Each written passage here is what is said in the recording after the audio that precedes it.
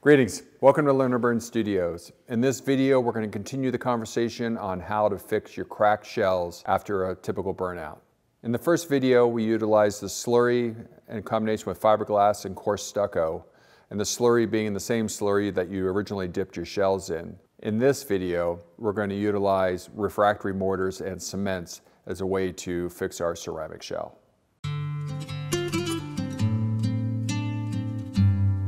The next patching material I want to talk about is the Greenpatch 421. This is a heat set refractory, or more specifically a mortar. Okay, so my tool of choice when I'm applying my different mortars and different refractories is actually simply a spoon that I've just smashed flat. Gives me a nice, nice surface. It's a nice kind of sculpting tool. It's actually a nice sculpting tool for a variety of applications, but I found it particularly helpful for patching the ceramic shell. So like I said, since the Greenpatch is a heat set refractory, I'm going to do just that. I mean, it will air dry, but it sets up just a little bit better under heat. Now, a lot of people that will use this material, the one thing they'll do is that they'll apply it to a cold shell, and then they'll take a torch to it to try to set it. The problem with that approach is that you'll seal the outside surface of the Greenpatch, but you'll be trapping all the moisture inside of it. And then if you go into your kiln too quickly for your preheat, your patches will actually pop off the shell. Okay, so what I want to do is I'm going to use the propane torch to actually heat the surface. Depending on the size of your crack, if you can do it all in one swipe, that's cool. But if need be, heat just one area. And so in this situation, I'll do half the crack.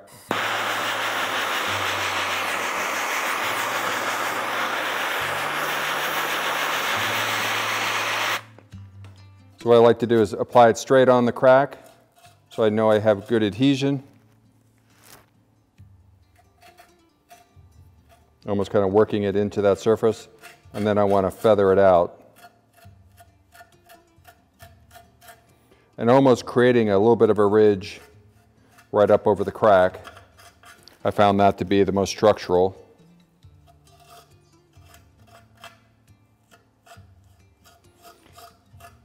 Now the reason why I heated up the ceramic shell first is that now that heat is pushing, radiating out through the patch and driving the moisture off.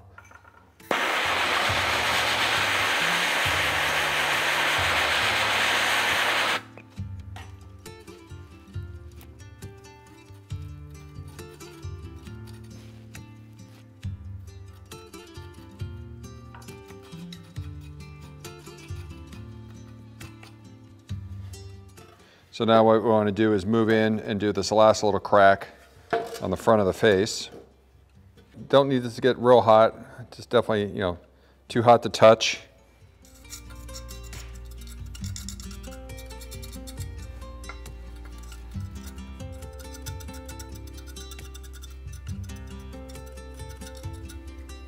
And so I'm just feathering out the edges, making sure I have a nice tight seal. Up here where I first applied the Greenpatch, you can see where it's already kind of pushing out and kind of curing. The surface is already stiffening up just from the ambient heat from the ceramic shell. Okay, so now when it comes to patching up the micro vents that I drilled, what I like to do is, come in with the torch again, and I'll cook it a little bit hotter, almost to the point where I see just a little bit of glowing orange around the hole, around the edge of the hole.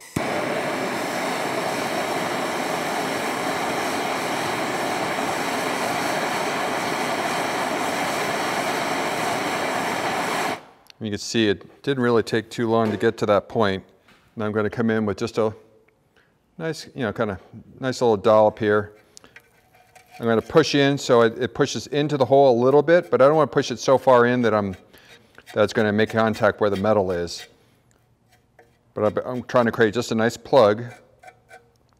And I'm going to leave it about a 1/4 inch thick right where the hole is, but then I'm going to feather it out. 1/8 inch, 3/16 inch thickness is your kind of ideal thickness. Maybe, you know, like I said, maybe a little closer to a 1/4 inch, just right around the patch, the crack, or in this case, the hole for the micro vent. But I never want my layers to be any thicker than a 1/4 inch, just because any thicker than that, then they won't cure right. If I do feel like I have a more extensive break and I'm really trying to work something together and I want a stronger patch, I'll apply this in layers. And so I'll do an initial application at 3/16 to a 1/4 inch thick, or 5 millimeters.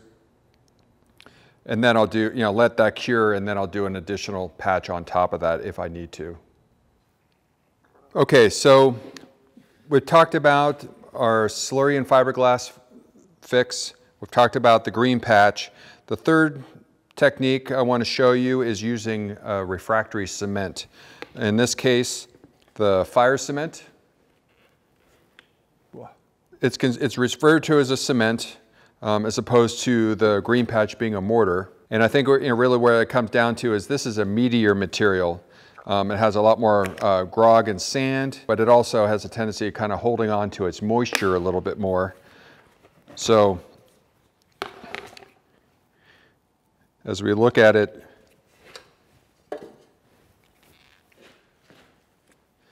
it actually is fairly plastic. As I'm moving it around in the bin, almost kind of, like I said, it has almost got a very kind of plastic nature to it. It has, not only is it has its refractories, it has, my understanding is a certain amount of kind of resins and plastics and fiberglass in it. So it can be a tenacious material. Now the trick with this though is you can apply it similarly as the Greenpatch as far as heating the shell initially. You do want to refrain from, for the same reason, from trying to set your patch with a torch, because you can seal off the outer surface, but it's going to want to trap moisture into it that could potentially later on pop your patch from your ceramic shell as you get into the preheat. Even with this material, we're going to go ahead and preheat the surface of just a little bit.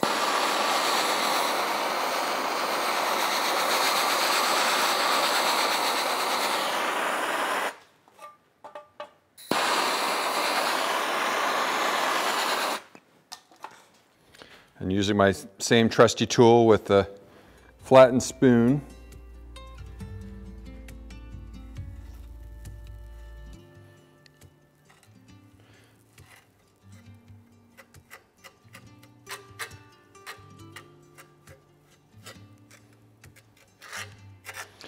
Now this material is a little stickier than the Greenpatch. The Greenpatch has a tendency of actually kind of going on a little bit smoother. This stuff you have to fight with it a little bit. I guess technically you could apply this with your fingers, if you with a gloved hand.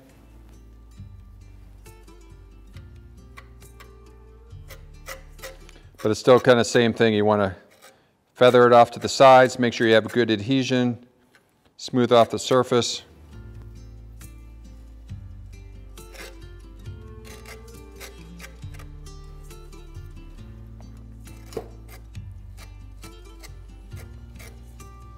Now this stuff also sets up a little bit faster because of the heat.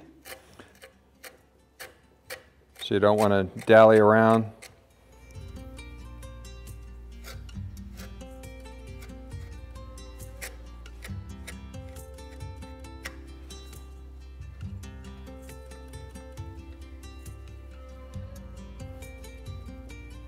Just kind of going in. Yeah, adding the extra heat to the surface, like I said, it does speed it up a bit, which can be good and bad. So, with this material, you might actually be well off just applying it to a cold shell and then letting it air dry for an hour or so, a couple hours maybe, before actually applying any heat or putting it into an oven to set the patch. As you guys are using these materials, I'm just showing you how I use them. But I'd be curious to see and hear about how you all handled, all these different materials, how you patch your shells. So if you could leave me comments down below on how you like to use these materials, or even better, if you have materials, products, techniques that that I haven't covered, I'd be certainly curious on how you guys put things together.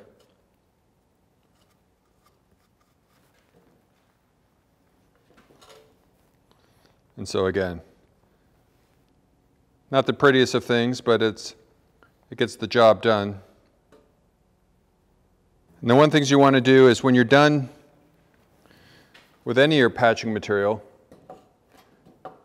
whether it's the cements, different mortars, whatever, it's really handy to actually go in and smooth out the surface. Don't just leave a big hole.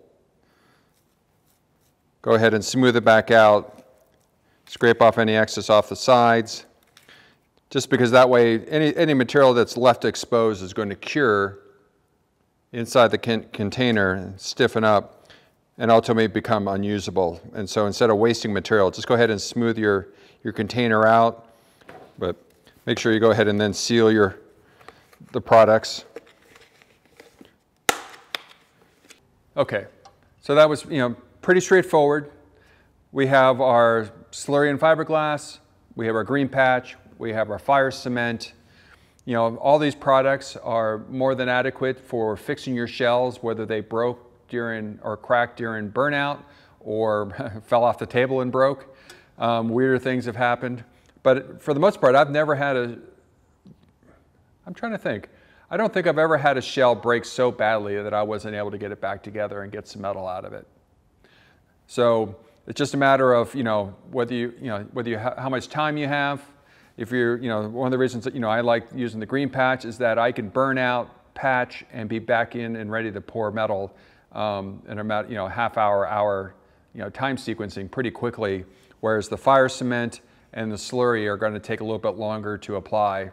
And you need to, either do them earlier in the day and pouring later in the afternoon, or even better yet, take care of your burnout and your patching the night before and pour the next day. We are gearing up to, start, pouring metal. Although before I can actually start pouring metal, the next two videos is going to be actually me making my new furnace. So look forward to jumping into that. And I'm real anxious. It's been quite a few months since I've had a chance to really pour some metal. I have a bunch of projects all backed up. Everything's ready to go. I hope you guys found this video helpful. And if so, hit the like button. Subscribe if you haven't done so already, if you're digging my content. And I look forward to seeing you guys in the next video. And until then, and as always, be creative and be safe.